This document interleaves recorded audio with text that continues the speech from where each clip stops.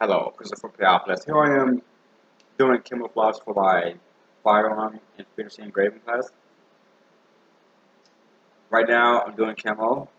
I'm just doing a brief play around on an object.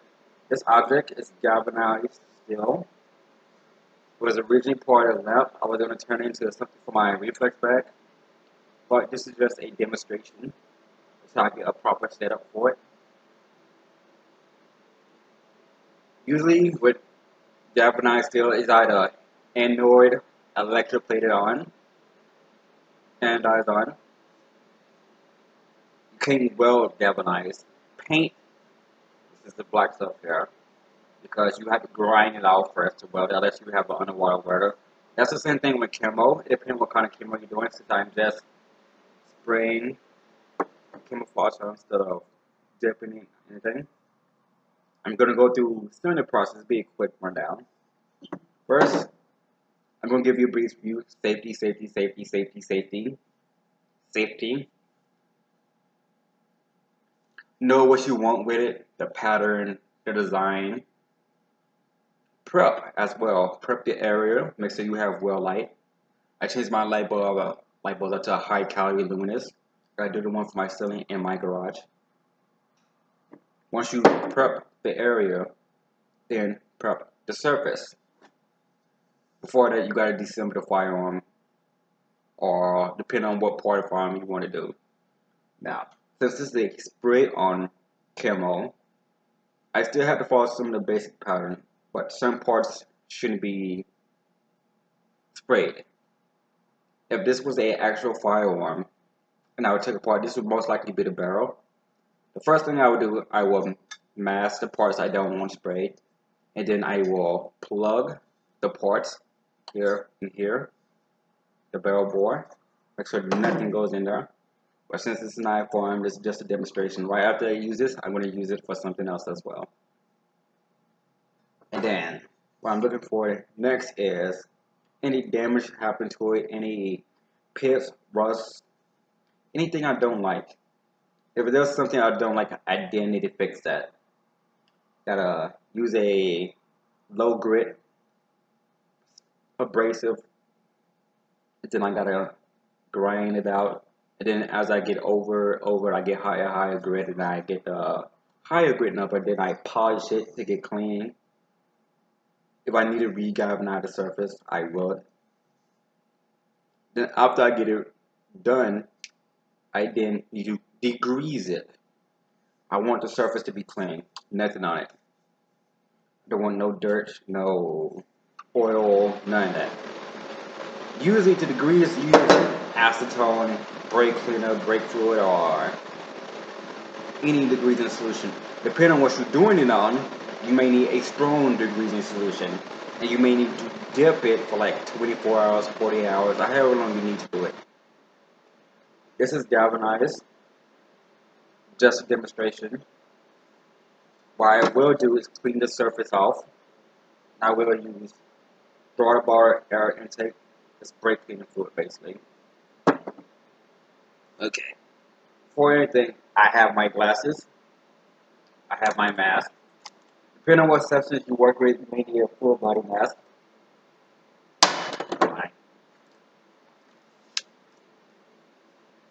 I have my glasses. I have gloves.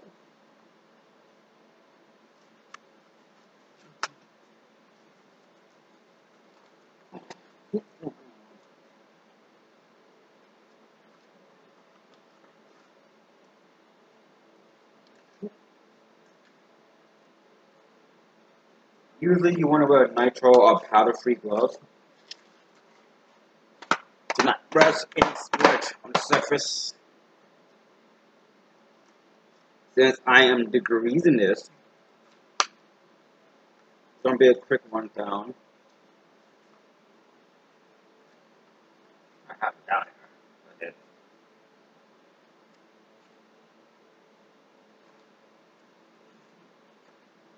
Yes, there's a lot of stuff going on in the background. One of my barrels had to be turned to a blue one. I had to make a charcoal barrel. I had to make a battery. Stuff. clean my cooking oil that I cooked a while back, which takes a lot of work. Alright, back to the subject. I have my glasses, I have my mask. Now, you might not be able to hear me, so I'm going to say what I'm going to do.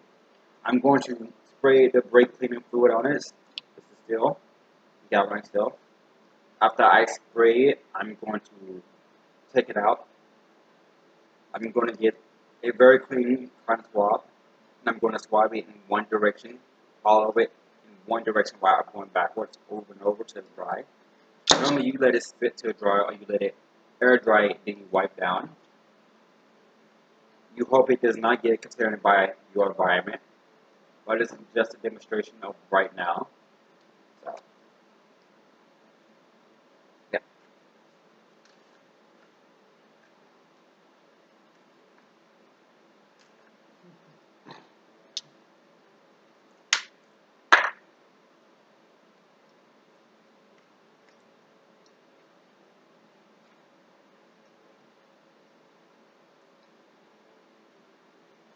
There we go. Alright.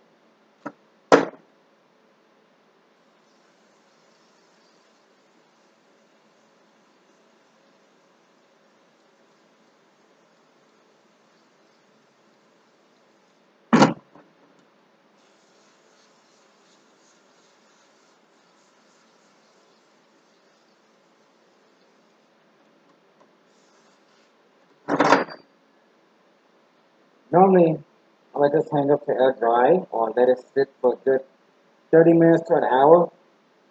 So, next is degrees. Supposed to let it sit 100 degrees, but since I have this for now, I'm going to wipe it down without squeezing it too hard.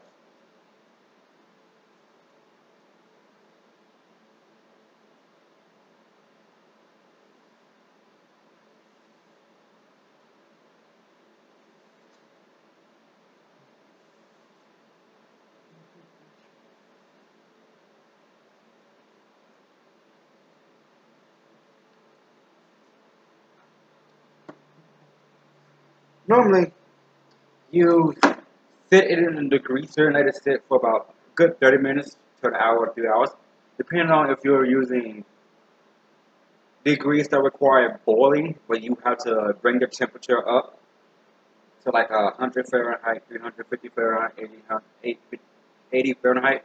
Depending on what surface you do that on, you can't do that to wood, plastic, or aluminum, unless you're using a white equipment to it, and you can't hot glue those either as a reinforcement or use hot caustic stuff because it will melt it or destroy it. You have to, if you're going to hot glue it, you have to be at a lower temperature, and you can't do it for an improvement as a chemical resistance. You have to do it as a coating, like design, or surface protection, not base protection. Now, usually you let this sit up air dry. There's no when there's no contamination and you can't touch it or you don't want to touch it with your hands much, or you contaminate the surface. But this is just a quick demonstration. Next, let's air dry. Okay. So the next thing I want to do is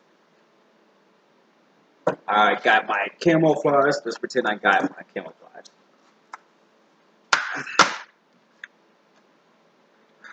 Hold up. Yeah, it's like in a medical field. Gotta remember that. Anyway, that's how I got my design.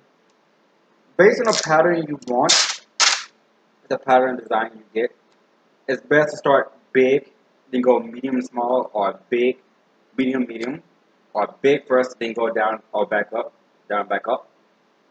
First of all, make sure your base color, the firearm itself, is at the color you want or the color you're going to paint over. And then next move on to design. Just a demonstration. Take. We're going to start big.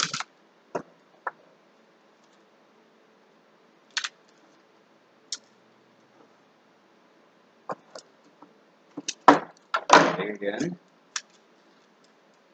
Let's go this way. Yeah, we're going to use this for reflex bags. Actually, it's going to be some nunchucks, then became a reflex bags. Then it came time to punch me in the face because, you know, as a boxer or a Muay Thai fighter, if you're not used to getting punched, it's gonna hurt.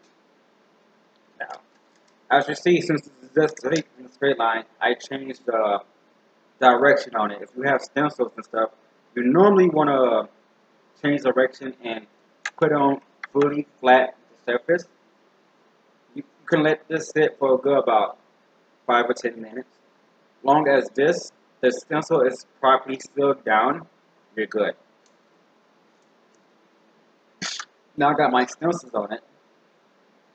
Next is I want to put my safety gear on it again.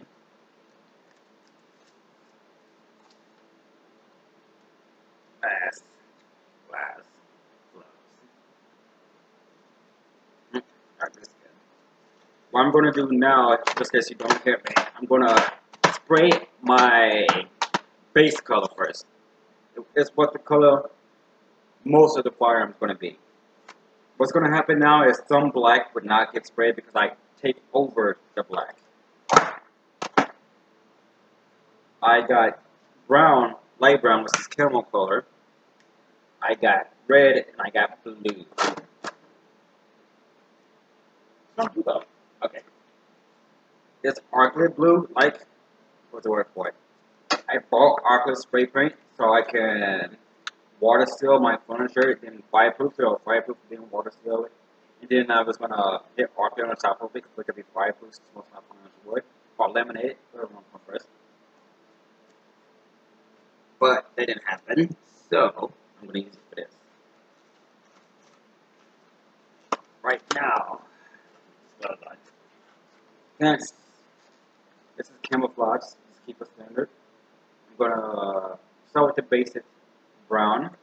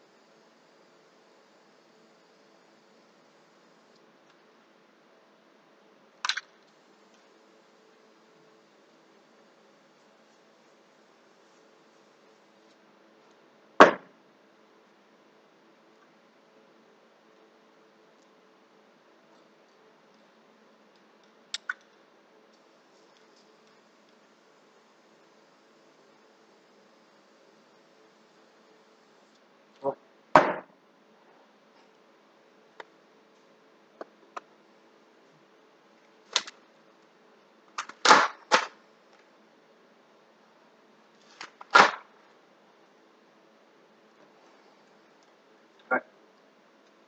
So, I sprayed it now. You can see it? Yep, there we go. Alright, now I'm going to explain some process I should have did at the beginning. Make sure your area is well ventilated. Make sure it's have an air. And you throw away the chemical.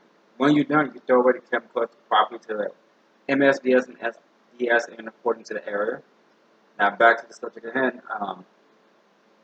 When you're spraying, using a can or a spray gun or an LMBP air gun, you make sure you want to be at the proper distance based on the coating you want. 3 to 4 inches away is what you want.